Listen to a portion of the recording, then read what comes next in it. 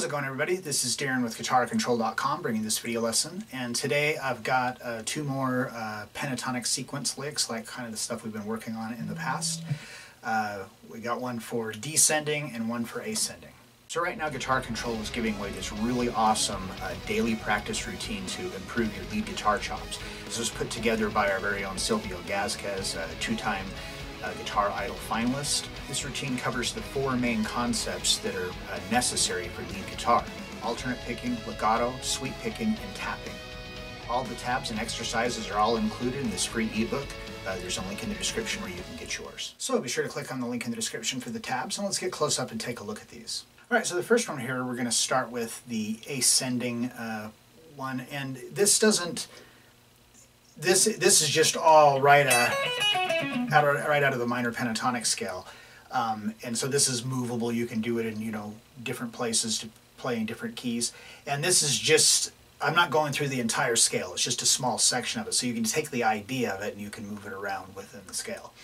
So here we're doing it in E, and we're going to start here on the 14th fret of the D string with my third finger, and then my first finger is on the 12th fret.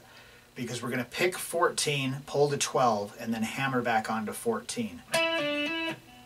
So, and this is all a triplet feel. So it's like 1 yellow, and then we're going to go on the downbeat of 2, we're going to go to the 12th fret on the G string with your first finger, back to 14 on the D string, and then back to 12 again on the G string. So we've already done one that was very similar to this with this same idea. This is just another way of like hooking it together. So that's like our first half, the first two beats of the first measure. Now what we're going to do is, for starting on beat 3, we're going to shift up and we're going to start on the B string. So now I'm going to pick 15 on the B string and pull to 12, because remember we're out of the minor pentatonic shape, pattern 1 shape. So we're going to pick 15, pull to 12 to 14 on the G string. So that'll be beat 3 yellow, and then on the B string 12 to 14 on the G, back to 12. So that's our first measure.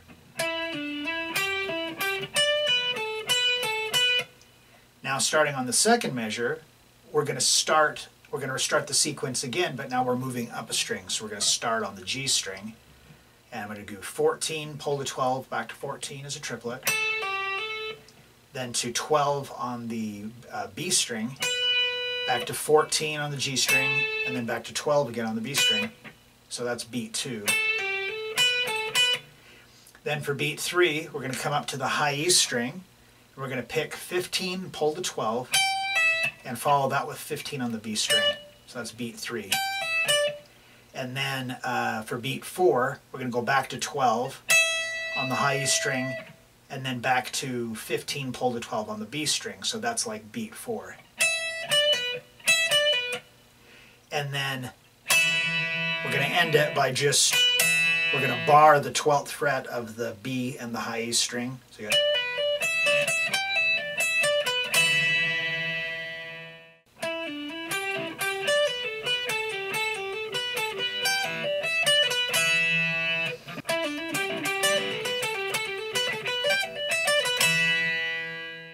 Alright, now so let's look at the descending version. So the descending version, we're going to start at the top of the scale. So we're going to start off, we're going to pick 15, pull to 12, and then follow that with 15 on the B string. So again, this is all triplets.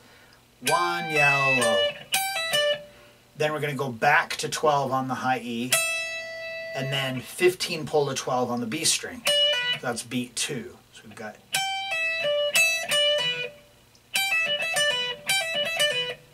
Then we're going to go to the G string, 14, pull to 12, back to 14, back to 12 on the B string, to 14 on the G string, back to 12 on the B string. So.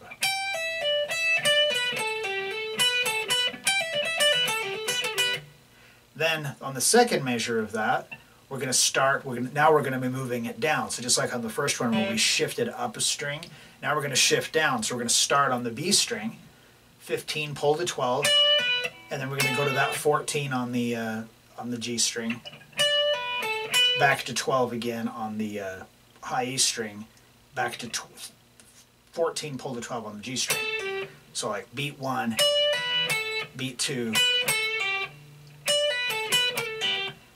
So that's the first 2 beats of that second measure there.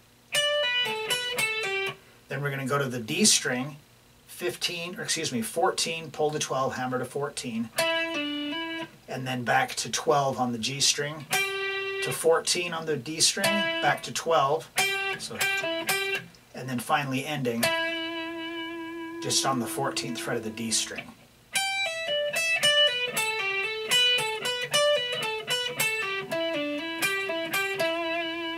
Alright, so like I was saying, you can move these around. You could take the first one and instead of starting it on the D string, the ascending one rather, and you could start it on the low E if you wanted to. Just however you want to do it, is just so it follows that same sequence. All of the notes that we're playing are all in that E minor pentatonic scale. You can also move this around into wherever you want, since it's out of that scale. Anywhere that you can play the scale, you can play that same sequence. Now the further you go down the neck this way, since the frets are further apart and your arms in more of an an awkward position, it's a lot harder. It's a lot easier to play this lick, these licks at a higher. So those are pretty cool. They're just some ideas. Hopefully this gives you some more ideas of things you can do in your own improvisation. So feel free to take any of this stuff and just dissect it, make it your own. Alright, so there you have it, another installment in a little series on pentatonic licks and sequences.